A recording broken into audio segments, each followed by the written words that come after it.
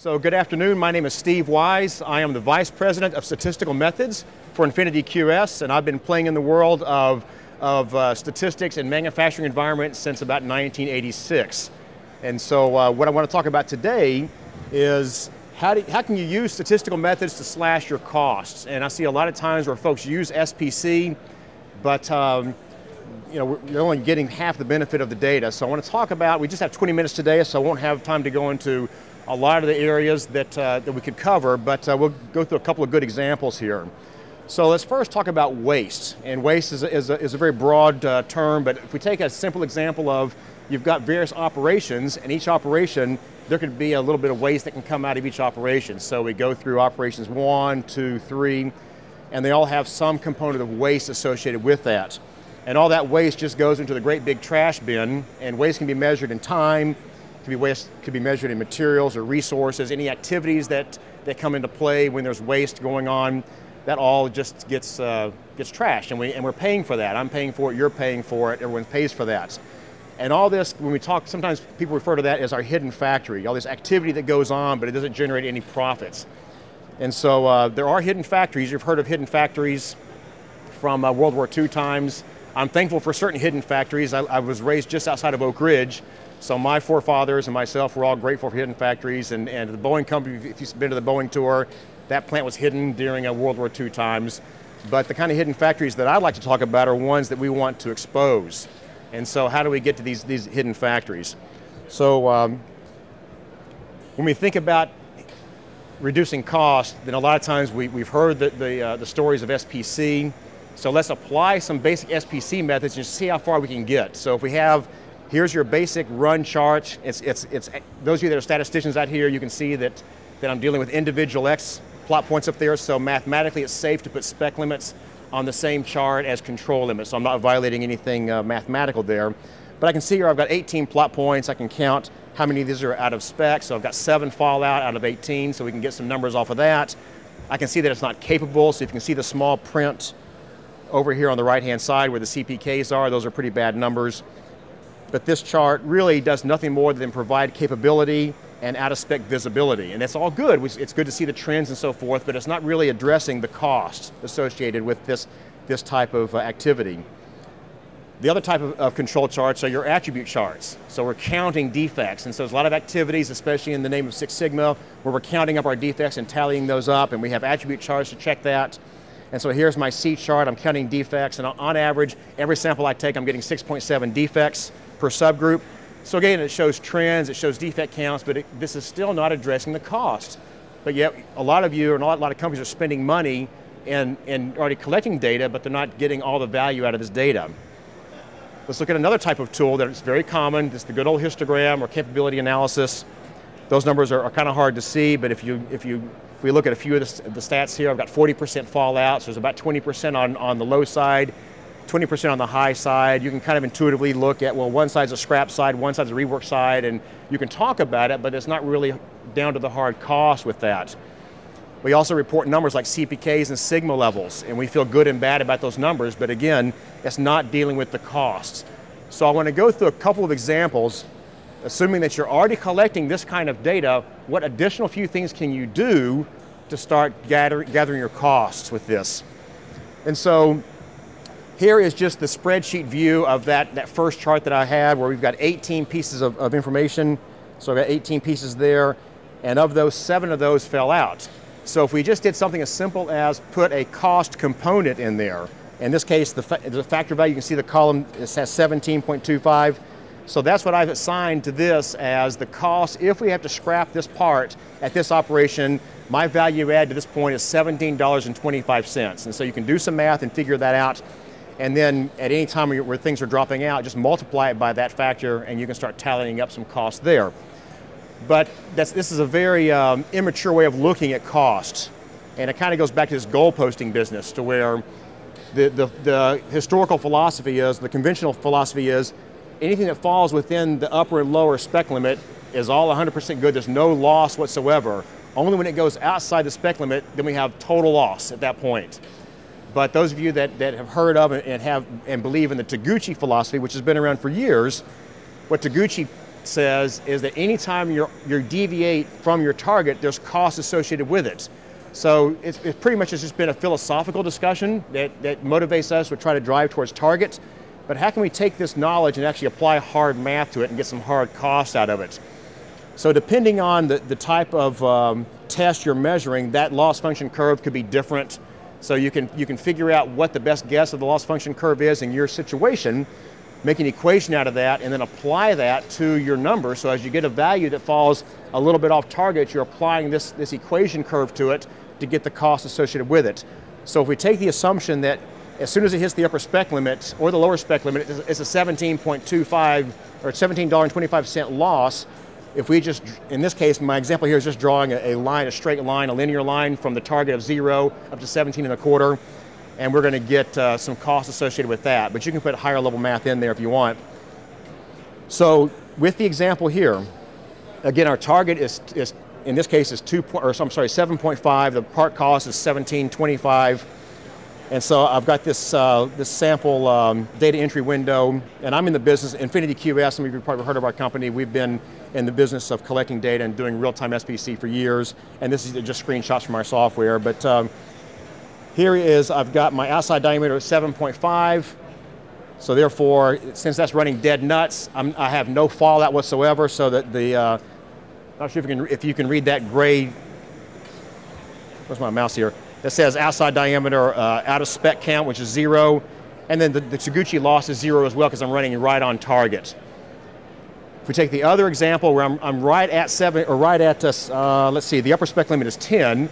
So if I get a value that falls at 10, I still don't have any fallout, but yet I've realized all my costs. So it's still a 17.25 cost there. So if it goes to 10.01, what will my fallout be at that point? I'll have a fallout 1, so I get a hit of 1, but what happens to the Taguchi value, the loss, at 10.01 versus 10.0? Is there much difference? Is the 1725 going to change that much? No, it won't change hardly at all. We're just multiplying the factor times 10.01 rather than 10, so it'll be, maybe $17.26 instead of the 25. So, but we play games, don't we? We play games with, if it's barely in spec, it's good, but if it's barely out of spec, it's bad, and we either scrap it or we put it into MRB, and we call people in, they call the customer, get use as is designations on that or deviations and so forth. And so we're playing games with ourselves, but all that costs money to play those games. So there are costs associated with it. If we take a couple of other examples, here's a value that came in at 8, so it's well within spec, but if we compare it to the loss function, we've got a loss of $3.45 at that point, or we take something that's way out of spec, the loss just keeps going. So it doesn't stop at 17.25. We keep applying the math to it, and it's a $31 loss at that point. The reason for that is if that part escapes and gets further down the line and more value add gets put into it, then you need to add more value or cost when you discover it. And the further down it gets, the more cost when it gets discovered. So you really need to give credit, apply the math even though it's out of spec. All right, so let me go back one. So here, now that we have these statistics that are actually numbers of cost, why can't we put those on control charts? Well, we can. So here's a control chart for every sample we take. We calculate the cost and then have a cost control chart on this. And so the red line is the upper spec limit. That's the 1725 line, but the center line on that is 14.99. So it's basically, it's a $15 on average loss every part we make. Even though not all of them are out of spec, we can start calculating that. And so when it comes time to justifying what it costs to try to bring the process on target or to reduce variation about that target, if you start looking at it this way, you might get to your return on investment faster if you're making investments and trying to get it on target. If you wanted to drill down even further and try to isolate the culprits, add more descriptive information to your data. So for example, lot numbers or shift or operator. In this case, I've got a 5-spindle operation. Assign that to the data, and then you can calculate further down as to where the problems are residing. So spindles 3 and spindle 2, since they tend to run off target more than the other spindles, that's where most of your costs are. Even if nothing ever went out of spec, you're still going to start accumulating costs if you apply the Taguchi loss function curve to this. And so now I can see overall, when I ran part one, if you look at the yellow bar, everything to the right, I've got $285 I've accumulated for that, and then I can see it divided up into the different spindles. So that's one approach, is just taking the loss function, deviation from target, and applying some actual math to that.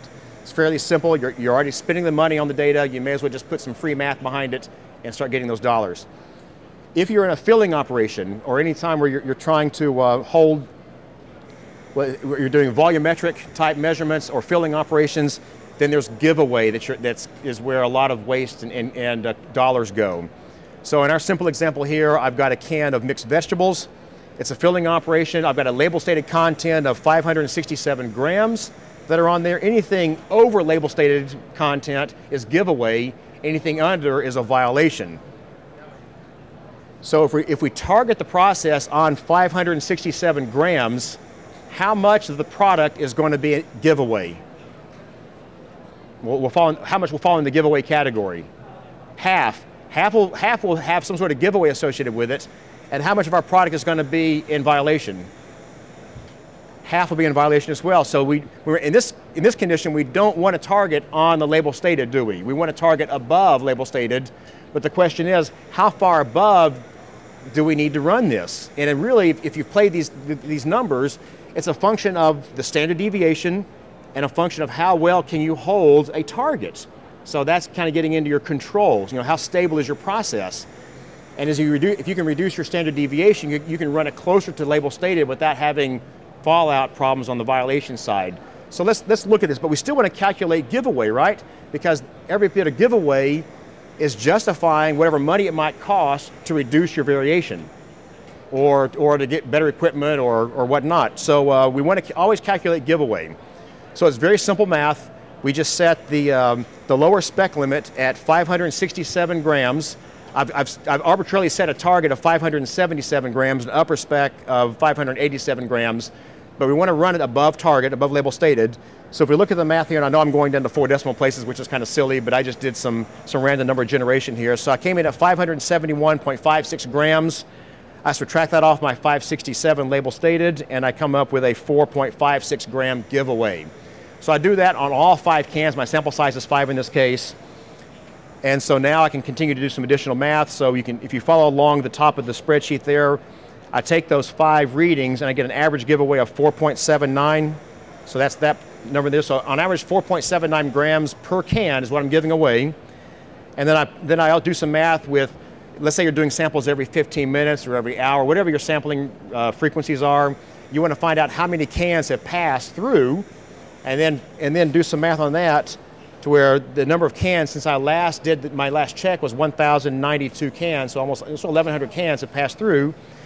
So I take my number of cans, multiply it by the average giveaway for that sample, and I can come up with an average giveaway, or the giveaway during that last sampling period of 5,473 grams.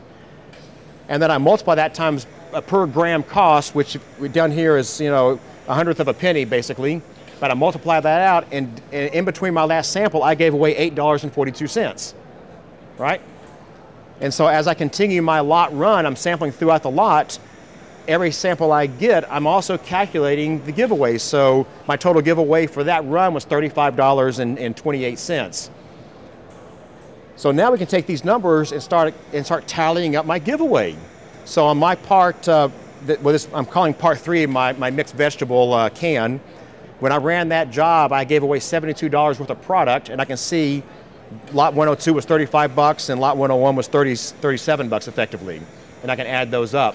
So again, you're going to be doing your weights anyway. You may as well do the math and calculate the giveaway and use that to justify any improvement efforts that you want to spend to bring that in.